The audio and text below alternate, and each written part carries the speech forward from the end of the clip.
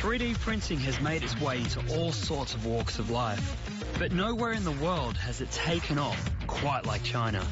3D printing is used by around a third of companies here for prototyping and has the potential to completely disrupt manufacturing. But I'm about to visit a company that's 3D printing something much, much bigger.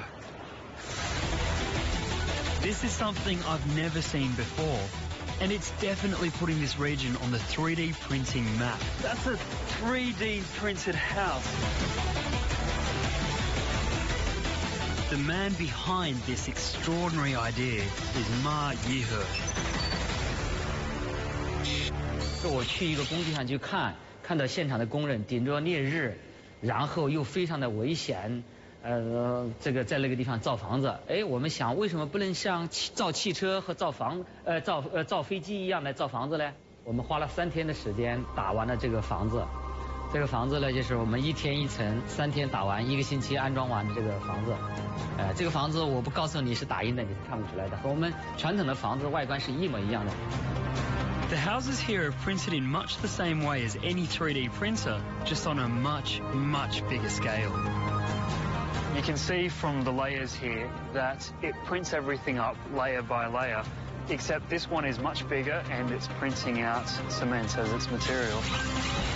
The key to it is a huge 7-metre tall printer that piles up layer after layer of a special mix of cement and recycled construction waste. The design is plotted on a computer and the head simply prints out the pieces to be assembled on site.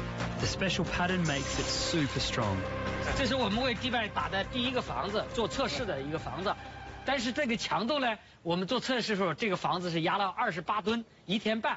才有一点裂纹，但是还没有弹。那比我们传统的方法，这个300厚的混凝土浪费了那么多的混凝土的房子，强度整整高了3倍。The technique is so strong, it's been used to construct a 5-story building. And like I've seen so often in China, the technology is also being used to retain a bit of China's past. The 3D printing is so versatile, it can even recreate houses that have traditionally taken master craftsmen up to a year to build. 那么这种工匠呢，现在越来越少，建造的成本也越来越大。那1个星期就可以把这个房子打好了。That's beautiful. 谢谢。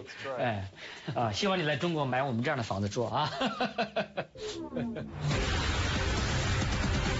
The houses can be built 30 times quicker than manual methods, and that means costs can be reduced by 70%.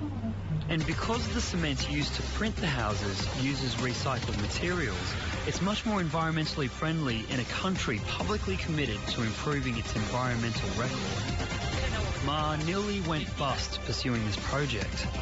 It was his faith that kept this idea alive, and it's another great example of Yangtze Delta entrepreneurs pursuing their dreams.